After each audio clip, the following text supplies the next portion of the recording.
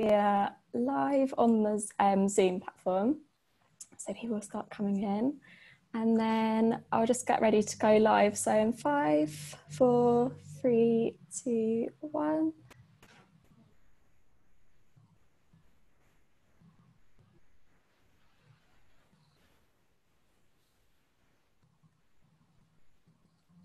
Hi everyone, it's Eleanor here from Professional Beauty. Today we're joined by Busi Chamboko, owner of Second Skin Therapy in London, and we're going to be talking about surviving the coronavirus as a new business owner, as well as preparing to reopen.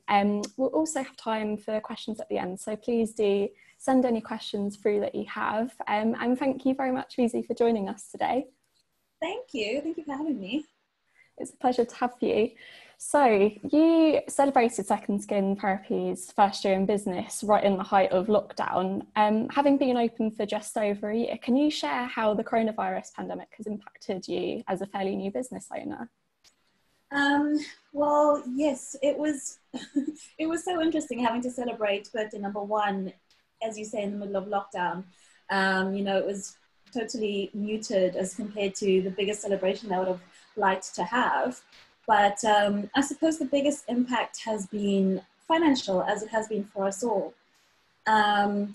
Before the lockdown came in, or before COVID became a pandemic or hit us like this, I had a lot of plans. I had a lot of projections I had made in terms of business growth, in terms of where I would have liked the business to go, in terms of where I foresaw the business, the direction the business was taking as the year went on. And so I had to kind of shelve all of those plans.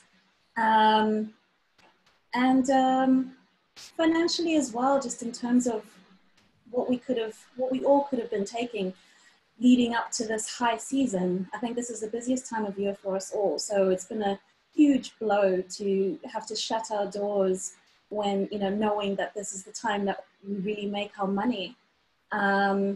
In terms of being a new business as well, having had loans that I have to repay, I've not been able to repay them at the speed at which I would have liked to. So yeah, financial has been the biggest hit of all. Yeah, I can imagine. And how did the government's first announcement that beauty businesses could reopen but not perform treatments on the face, how did that affect your business? Because you do other things other than facials, don't you? So it must have been a bit of a tricky situation to be in. It really was. And given that we had been given the first tentative date of the 4th of July rather, and then having that taken away from us, and then given the next date to the 13th of July, but it was almost like being given a green light, but wait, no, it's still amber. We can let you open your doors, but you can only do so much. So in one way, it's been great to open my doors. I opened last week, Tuesday on the 14th, but facial treatments do contribute to around 60 to 70% of my overall business. So it's still a huge hit. I have to appreciate that I can still connect with my clients and that I can still get some clients coming in for some of the other body treatments that I offer, but I'm still having to contend with their requests for facial treatments, and still it just feels to have to still say no, it's a huge blow. There's nothing that I could do differently on the 1st of August in terms of keeping my clients safe that I couldn't do today. So it's a shame. It feels so unnecessary, and we're all so disappointed. And yeah, it's hard to fathom, but I'm glad to at least get going. Absolutely. And you've been doing a lot of virtual consultations, haven't you? So how has that been for your business during the lockdown? Virtual consultations have been a great addition. It was hard for a lot of my clients who were mid-journey with their skincare treatments, and especially hard for a lot of clients who were just at the start of their journeys when lockdown hit. They felt abandoned, and I felt like I was abandoning them. So virtual consultations were a way for us to still meet in the middle. Yes, I wasn't able to provide treatments, but I was still able to provide assessment, give them guidance, help them with fulfilling their product needs, and help them to still get to a point of the skin health journey that they're on. So it's been a fantastic addition. I've been able to connect with people that I wouldn't have been able to before. It's introduced me to a whole new client base. I've had connections with clients in Europe and in parts of Africa since the lockdown. So it's been wonderful. I can't believe I didn't do this before. Yeah, it's amazing that I guess it's really opened up a whole new client base, and it doesn't matter where that client is, it can be anywhere in the world with a virtual consultation. Absolutely. I've taken myself from being limited to the treatment room and just opened up a world of possibilities. And it's so great for people who don't necessarily want to have treatments. There's still that group of client that doesn't necessarily want to come in. But yeah, wonderful for people to still be able to connect with us that way, get the advice that they need, have the assessments that they need, and move forward. Amazing. And now that we do have a date for facial treatments, a lot of businesses will be really pleased by that news. What was it like when you received that news? Oh, such a relief. I think when the news came in, I think I had texts going off over here, I had calls over here, I had emails from clients over here. So social media was going wild. So it was a huge relief for everybody, therapists and clients alike. Yeah, we just feel like we've got our power back, I think. We just feel like we can be useful again. So yeah, it's such great news. I've been getting people booked in, I've been speaking to people already. Yeah, it's nice to be able to plan forward. Absolutely. And what sort of plans have you been making? What was kind of the first thing you did when you found out the news? Well, definitely making contact. So I think the news came Thursday last week. So I had already been open. I'd already had my risk assessment done. I'd already prepared to make sure that I was treating or functioning in a safe manner. So once we were told that we were able to do facial treatments from the 1st of August, yeah, it was just a case of getting people in because I'm ready. We've been ready. Just making contact now and getting them in. I'm waiting for the date. That's great. And what sort of types of PPE have you kind of invested in? I know that a lot of people watching will be interested to see like what other business owners have got. Can you tell us a little bit about what PPE you've got in your business? Sure. Well, it's just me working on my own. So I don't have a large waiting area. Although I have a little reception desk in the front of my business. So I've put up a Perspex screen so that when I'm speaking to clients at the beginning or the end of the treatment, we can still communicate with each other that way without having to wear masks. But when it comes to the treatment room, well, I have a hand sanitizer for them to sanitize their hands on entry and exit. So that's what I'm asking my clients to do. And I'm asking them to come in wearing a mask. But when it comes to actual treatments, I'll show you. I have my mask here. Amazing. I put my mask on and I keep it on for the duration. I've got my visor here. So I found one that was really comfortable. I've seen the ones that are really heavy on the heads, like big headbands, but I found one that I can just slot on, which is much more comfortable. That's good. That's fog up at all? Does it get misty or it doesn't actually? It doesn't. It's quite good. It's got pretty good coverage coming down this far, so it's covering my neck. And with my mask on, it's hitting below my mask. So I feel good to go. My clients feel safe, and the clients have been really well receptive of it as well. In one way, they put so much trust in us, and it's such a vulnerable area for them to be in the treatment room, you know. So on one hand, it's really hard wearing the mask because it's as though you're concealing part of your identity. There's a lot of trust that comes in with being able to see somebody's whole face. So we're kind of bridging that gap a little bit by wearing the masks, although we have to. We're bridging that gap. And so I was a little worried about how the clients might receive that, but it's been really well received. I think clients are just glad to know that we are taking precautions and we are taking steps. I'm also wearing an apron, which I dispose of. with every treatment or after every treatment. And of course, I'll wash my hands before and after services, before putting gloves on. So I've got it all going on. Amazing. So prepared. And it's good to share actually what, because I know a lot of people have struggled with the visors and they feel like if you've got glasses as well, there's so many things that don't quite fit. So it's good if you find a good one that works and you can wear it all day long, because it's got to be comfortable, hasn't it? It's got to be comfortable if we're wearing them for all of these hours. And I just knew I couldn't wear the ones with the big heavy bands in the front and behind my head. So this one has been perfect. I've got a few of those that I just rotate and then I disinfect them at the end of the day. Awesome. And during lockdown, I know that you touched on the virtual consultations and how successful they were. Can you share some of the benefits of doing those? And do you think it's something that you'll incorporate into your business permanently? Oh, I'll definitely keep it. It's definitely here to stay. As I say, I can't think why I didn't do them before. It's just so simple. I think we're so used to the human factor when it comes to our business, and we're so used to being face to face with our clients and putting our hands on our clients. And virtual, there's nothing that can transcend that, but virtual consultations are the next best thing. So definitely here to stay for those clients that may not be able to reach the salon, for those that may not be in your country, but perhaps they like what you're offering, and want a piece of your advice. So it's one of the major benefits has just been expanding my scope in that way.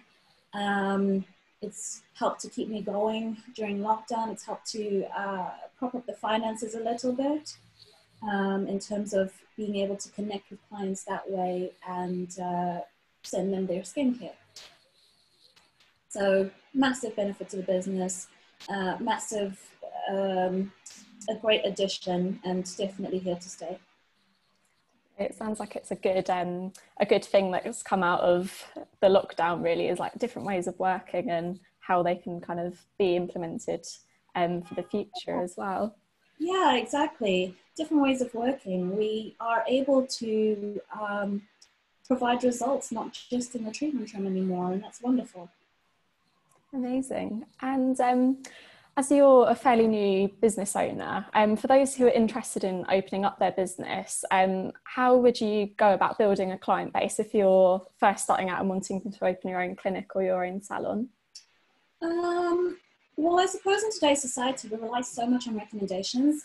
I know when it comes to going to eat somewhere new or going somewhere new, I'm going to look at reviews. I'm going to go on Google and see what the reviews are saying. So I expect the same of my customers.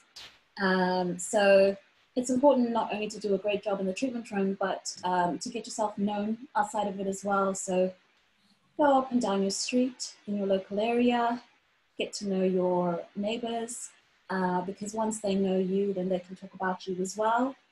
For me, it was a good idea to offer a few treatments to some key people within certain businesses. Once they were able to get a treatment from me and maybe build a bit of rapport, they were then able to vouch for me, which has counted for a lot. Because it's no good having a business if nobody knows about you, if nobody even in your immediate area knows about you. Let's see, Facebook groups are really great. They spark a lot of engagement. So I've been able to get myself onto a few and connect with a few clients in that way as well. And I think it's really important to remember to encourage your clients to review you. Again, being in such a recommendation or review-based society, it's really important to have people relay their experiences with you. I know for myself that a lot of new clients that I've gained during this journey have come to me saying, oh, I had a look at your reviews and what drew me in was how great they were, as opposed to other businesses perhaps. So get the reviews in. People like rewards, so loyalty schemes are really great. That accounts for a lot. They like to feel as though, I think people like to be a part of your journey, and so having a loyalty scheme in place, whether it comes to treatments or whether it comes to product redemption, it makes them feel like they're a part of your journey, makes them feel appreciated. And speaking of rewards, refer a friend cards have gone a long way for me as well, because people will talk about you with their friends. They'll talk about you with their colleagues, with their families. And so incentivize them to talk about you a little more. And I found that to make a huge difference as well. Amazing. What kind of rewards do you offer for loyalty? Is there anything that you found really works in your business? Well, I have to kind of divide the loyalty between the treatments that I offer. For example, it's no good giving the same loyalty points to somebody that comes in for a regular wax that I give to somebody that comes in for facials twice a month. They're spending, very different amounts of money. And so I have loyalty schemes based on the amount that they're spending, and then I also have separate loyalty schemes based on the products that they're buying. So yeah, I have a few schemes going that I sort of present to different clients that are coming in for different reasons. My wax clients generally tend to come in just for waxing. Some of them cross over, but I have a lot of facial clients who will come in just for facials. So I found it's not fair to give them the same rewards. I'll divide it a little. Yeah, that sounds like a good system, and yeah, who doesn't like being rewarded as well? So it's a good way to reward your clients. What's your advice for other new beauty businesses out there? Say if you're wanting to set up your own business, what advice would you give someone? I think it's really important to build your identity and to find your niche within the industry. I think you really have to know who you are and what you're presenting to your client, and you also have to have a really good idea of the type of client that you want to attract. If you haven't established your identity, then the client won't know your identity. They won't really know how they might fit into your scheme or what you might be able to offer them. So that's number one. And being clear on your identity helps you to draw in your ideal client. So I think that's the main thing, really, just knowing who you are. It helps you to be able to talk about yourself and what you do with more focus. It helps the client to understand you better. It helps them to make a choice as to why they might come to you versus going somewhere else. Definitely good advice. And if you could give yourself one piece of advice, your past self a piece of advice when you were setting up your business, what would you tell yourself? I would put myself out there a lot more. Thinking back or looking back, I think I sort of hid a lot in the beginning. And it's something I've had to learn. I've never been very good, I've had to really learn to be better at the marketing aspect of the business, considering that I do work alone. I've had to put that hat on and just become really good at it. And so these days, people want to see who you are. They want to see the face behind the business. It helps them connect more to the business. They want to, as I said, feel part of your journey. So I would definitely put myself out there a lot more. Whether it's social media, whether it's, as I mentioned earlier, just in the local area, getting to know other businesses, collaborating with other businesses. That's what I would tell my former self. Just don't be so scared. Get out there. People want to know who you are. And it builds trust. It draws people towards you. Yeah, absolutely. And what do you think the future of the industry will look like post-coronavirus? Are there any factors in the industry that you think will change dramatically? I think that it will raise standards overall within the industry.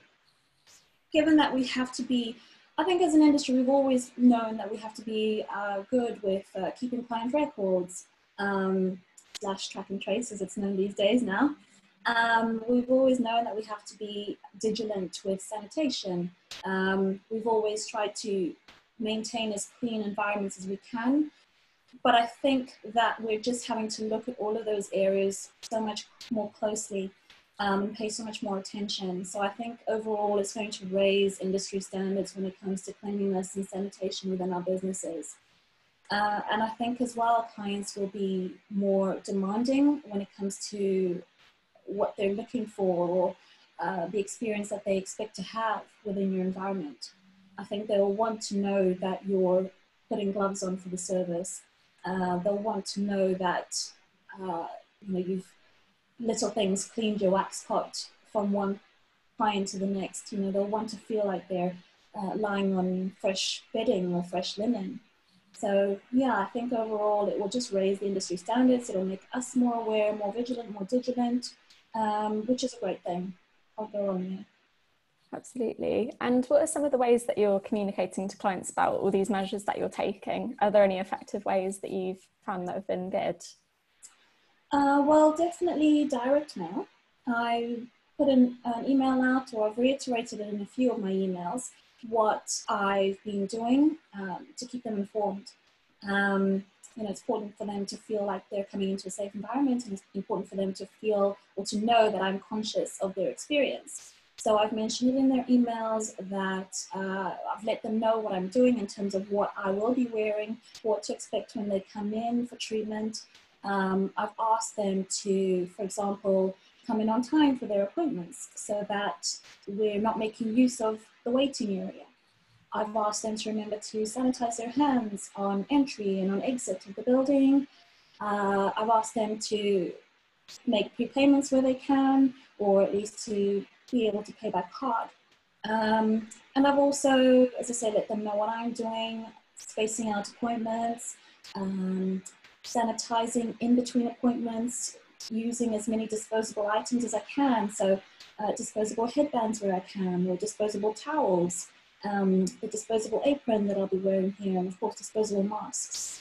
So communicating directly with them via email has been good. I've had a few people coming back with questions. So, you know, they're definitely, not all will read the emails, but, you know, the ones that are, I guess, most conscious of the fact will read the emails and then spark a conversation there. But of course, social media is really good. We've got to keep people informed on that platform as well. I've put up banners so that it's all kind of easily laid out and written out as to what I'm asking them to do and what they can expect of me. Awesome. And can you tell us a little bit about your career before you set up your business and the experiences that kind of led you to where you are now? Sure. So I've been in business for about 16 years now, and I started working in London. I worked in a few salons in and around London, and then I decided that I wanted to move on to the more clinical aspect of the business. So I did some further training, and then I worked in a laser clinic for a while. Beyond that, I decided that I wanted to leave London for a while, get out of the city, and I explored a few options, but I ended up going to work on ships. And I did that for about 6 years. So I worked at a company where I had to, it was an American company, and they split us up into categories. So you had to choose, being an all-rounder, I was able to choose whether I wanted to specialize in nails, or whether I wanted to specialize in massage, or whether I wanted to specialize in aesthetics. So I chose aesthetics because that was already developing as a passion of mine. So I would see my clients in the spa, providing facial and waxing services. And I did that on and off for 6 years. In between, I'd be back in London. I would be temping. I was with a temping agency, and over the years, I built up a lot of contacts. And so I would visit businesses on a day-to-day basis or a week-to-week basis and help them out for the day or for the week or for the month or however long it might have been, which I found really exciting. I loved that time of my life. I loved that aspect of the industry, being able to move around a little bit and see how different people worked and see the different setups. I think it contributed so much to my knowledge that I have now, just having that exposure to how other businesses were operating and to what clients were expecting in different areas. It helped me hone my skills, I think, having all of that exposure in lots of different places between working on the ships and seeing international skins, if you like, as well as working in London and seeing what the industry was offering here. It helped me to hone my skills. It helped me to establish my identity and figure out what I wanted to present when I was ready. So I came off the ships about 2 years ago, and then that's when I started searching for my own premises. I'd known all along that I wanted to set myself up in business, but I knew that I needed to go on the journey just to basically get it out of my system. And I enjoyed being a little nomadic. I enjoyed working around the industry in lots of different aspects. And yeah, by the time I was ready, found my premises, and it was May last year when I set up here. So I enjoyed it. And when did you know that you wanted to set up your own business? Was there kind of like a defining moment, or was it something that you've always wanted to do? I suppose it's something I've always wanted to do. My mum is a midwife. She's always had her own mother and baby clinic. So I've always watched her run a business. And I think the passion just filtered down into the next generation, i.e. me. So it's something that I've always wanted to do. Yeah, it was just a matter of timing. It was just a matter of collating what I felt I needed to collate and being ready to give it the commitment it needed. Awesome. We're going to move on to the Q&A section in a moment. So for anyone watching who's got any questions for Busi, then please do pop them through. What's been popular? What are people booking in for now that people will be able to go back to have facials and treatments on the 1st of August? Is there anything that people have really been demanding in services? I'm finding that a lot of people are booking the more luxury facials, the longer facials. I think people have just missed the human contact. They've missed feeling looked after, feeling pampered. And so I'm not seeing a lot of the quick sessions. I'm seeing a lot of the longer sessions. And I'm also seeing that people are booking in for more results-based treatments.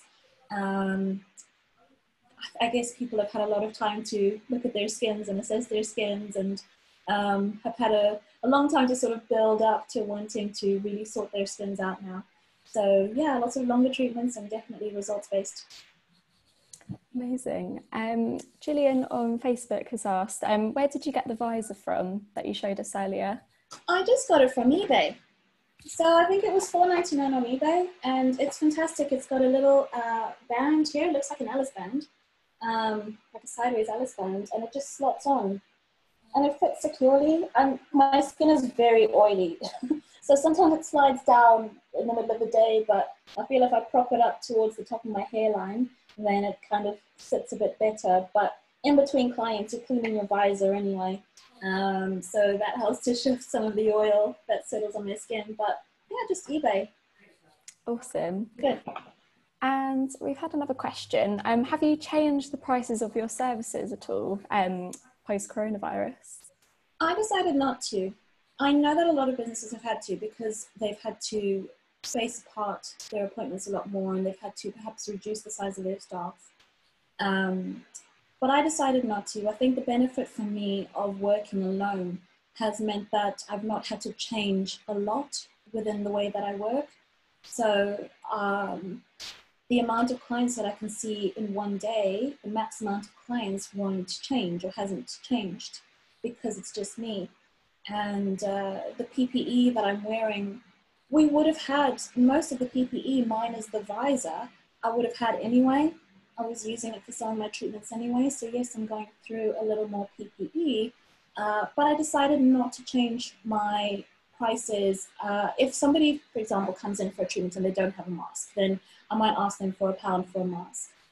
But because my business model hasn't changed so much, I've not had to downsize in many ways. I've kept my prices the same. Brilliant. Thank you for answering that. Gillian says she agrees with that. Well, you've had another question. Are you trained in ACP? Trained in ACP? I'm not entirely certain what that is. Maybe if, Gillian, if you could elaborate on that. I'm not too sure what that is. If you reply back to your comment, we can maybe put that forward to Busi. What else have we got here? Do you offer threading in your business? No, no threading. No. I just wax the brows. Yeah. So there's no threading. Do you find clients also booking more relaxing treatments? Yeah, I am getting a lot of waxing treatments coming through. There's been 4 months of hair that they might have held on to. And for those that have decided to shave, I think they're just sick of it and have been keen to get back to their waxing. There are a few, since the borders have opened up, there are a few people going on holidays. So waxing has been coming through, yeah, quite well. That's good. Lots of regulars and also lots of newbies. Amazing. Gillian's replied back. She says ACP, advanced cosmetic procedures such as electrolysis. Okay. Well, I am trained in electrolysis. I trained back when I did my training, my Sedesco training back in 2005. So yes, I'm trained in electrolysis. I'm not trained in sclerotherapy though, the advanced version of electrolysis. I'm trained I have my core of knowledge training, my laser training. So I received my training, I'd say, from different areas rather than getting it under one umbrella. So maybe that's why I couldn't answer the ACP question. But yes, I have some advanced training that I've done separately. Amazing. And as a fairly new business owner, for others who are in a similar boat to you, what advice would you give to them if they're kind of planning for reopening and they're still fairly new with their business? I would just encourage them to hit the ground running. I think their clients will be excited to see them as much as they will be excited to see their clients. Just run through how you plan to present yourself, do your risk assessment, do a walk through your salon to make sure that you're keeping your standards as high as you probably were initially. Try to assess from a client's point of view. We may know that we're operating in a very safe manner, but sometimes the clients want a little visual confirmation of that. So I, for example, have my hand sanitizer on view. I have a little sign to encourage the clients to use it. If they don't, I'll always prompt them. But the little signs help. And the little visual prompts. So I'll keep a little tin of my wipes, my disinfectant wipes nearby in the reception area, just so that they can have the verification that I'm staying on top of things. So don't be afraid, don't be hesitant. Just go in knowing that you're keeping your client as safe as you can, and I think they'll appreciate it. Amazing. I think that's all we have time for now. Thank you so much, Busi, for joining us and sharing all your advice for reopening as a new business owner. And I wish you all the best of luck with the rest of your reopening for the 1st of August. Thank you so much. Thank you for this. It's been really great to chat to you and to talk about my business. I love talking about my business. Thank you for the opportunity. And It's been brilliant to speak with you. Thanks so much. Okay. Bye. Bye.